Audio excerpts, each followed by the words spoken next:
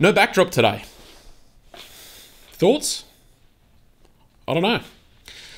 So every single month I feature a fresh new set of 10 Android applications that I think you guys would get a real kick out of downloading and trying out on your own phones. Now, 99% of those apps are downloadable via the Google Play Store, and that's often the preference because it's a safe and reliable method of ensuring that the apps that you're downloading are not going to harm your phone. But for those with any experience in sideloading applications, which is probably a lot of us, you'll know that some of the actual best apps are ones that are not available on the Play Store at all. And it's not actually because they're dangerous or unsafe for your phone. It's only because Google doesn't like the functionality that they offer. So with that said, today I'm showcasing 9 applications that you cannot find on the Google Play Store. You ready?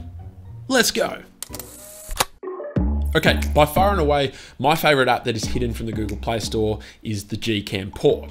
Now, there are actually many different versions of this app, and it's not to be confused with the Google Camera app that you can download via the Google Play Store, but the Gcam port is essentially the Google Camera app that ships exclusively with Google's Pixel phones, but it's been modded and ported over so that it can work with non-Google phones. This means that pretty much all of the camera features that are essentially what make Pixel phones worth the money in the first place can now be utilized on other phones. So features like Google's own night sight or their portrait mode, which is definitely one of the best in the industry. But the best part of all is that using these ports means you get access to Google's image processing, meaning photos taken on non-Pixel phones now look like they were taken on Pixel phones. So you can kind of see why Google doesn't want this readily available on their own Play Store. All right, second up is another Google exclusive app. Well, exclusive if you use the Google Play Store's definition, but it is their very own sound recorder application. So a lot of Google's apps are available for you to download via the Play Store,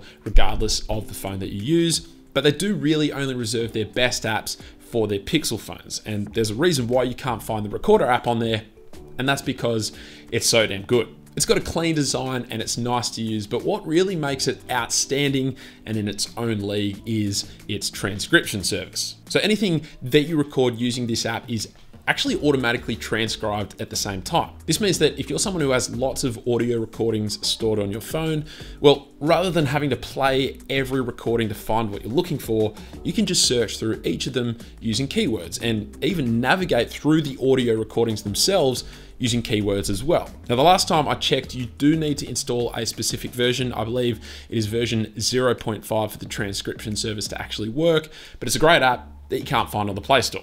All right, next up, we've got an app that isn't officially by Google, but it does emulate an app that Google makes, and it's called Bromine. This app is what's called a Chromium fork or a version of Google Chrome, so it looks and feels very familiar, but it includes a few features that Google doesn't approve of. The main of which is that it's all about bringing back privacy, essentially blocking trackers and making it really obvious when sites are using cookies and so forth. And this means that you can go about browsing the web without worrying that you're all of a sudden going to start being inundated with ads that are related to what you were browsing. Oh, and speaking of ads, it also has an inbuilt ad blocker, which works pretty well. Now, QuickTiles is an app that has more mainstream versions available on the Play Store, but none of them are quite as powerful as this one, which is why it's not available on the Play Store.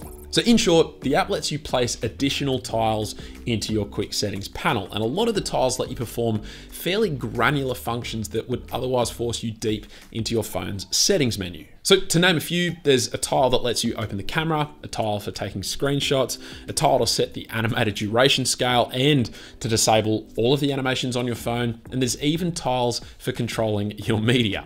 And that list barely scratches the surface. It is a really nifty app if you're all about that quick settings life. Now, apps that allow you to remap the physical buttons on your phone are often notorious for not being allowed on the Play Store, and so it's no surprise that Skip Track is one such app. I've actually featured this particular app on my channel in the past, but it essentially enables you to remap a long press of your volume keys so that they can control any media that is playing. And here's the cool thing, they can do so whilst your screen is off. Now, you do need to run an ADB command to get the app to work, so I'll leave a link to an XDA article with the instructions on how to do this below.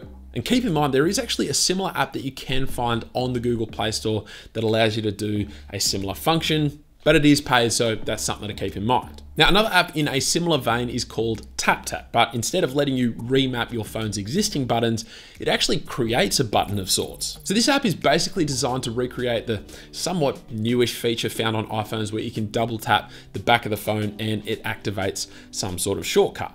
It works in just about the same way, and you can adjust the sensitivity of the function as well, but the amount of actions to choose from that will launch when you double tap the back of your phone is kind of staggering. And the cool thing? Well, the app works pretty well. I'm not going to say it's perfect, but it's better than expected for a third-party application.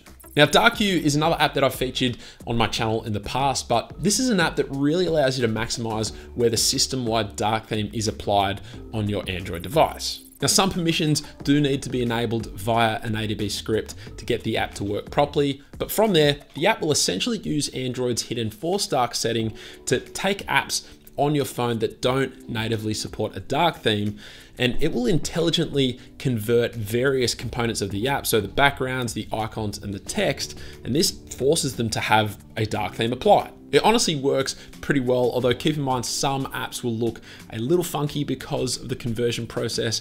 And it's also worth noting that apps can disable the force dark coding, so some might not work, but I've used it with apps like Facebook, the Service New South Wales app, and the Instagram Preview app, all of which do not have native dark modes. Now, the last two apps today are also root-only applications, but they're also probably two of the best apps that you can't get on the Play Store, hands down, so I just had to include them in today's video. So the first app is, of course, the Magisk Manager application. It is hands down the best and safest app for handling anything related to rooting your phone. And whilst one of its main functions is helping you with the actual rooting process, which I have made a tutorial on before, so if you're interested in that, I'll link to it up in the cards. It also plays host to all of the best and most up-to-date Magisk modules. So modules are the things that actually let you modify your phone. And to be honest, if it's not found in the Magisk repository, then it's worth questioning how legit the module in question actually is. And so the last app not available on the Play Store is actually a Magisk module itself, and it's called Quick Switch, and this app has gotten a lot of airtime on my channel over the past couple of years, and that's because it was the number one reason I started rooting my phones. So if this is your first time watching a video on my channel, well, Quick Switch is an app that lets you replace your phone's stock launcher with any supported third-party launcher. And the reason for doing this is gestures. Ever since Google started making gestural navigation a thing, the gestures themselves were actually baked directly into the launcher, which is what allowed them to have those nice and integrated animations. But it also meant that if you were using gestures in conjunction with a third-party launcher, well, the experience became a little bit clunky. So using Quick Switch solved this issue. Well, at least until Android 11 came around, and now it's taking all of those launchers that were once supported quite some time to update to the new Android 11 code. But if you're running Android 9 or 10 and you have a rooted phone, well, this is a must-have app in my book. And so there it is. That was 9 of the best apps that are not available on the Google Play Store. If you have any other recommendations for apps also not found on the Play Store, please let us all know down in the comments below.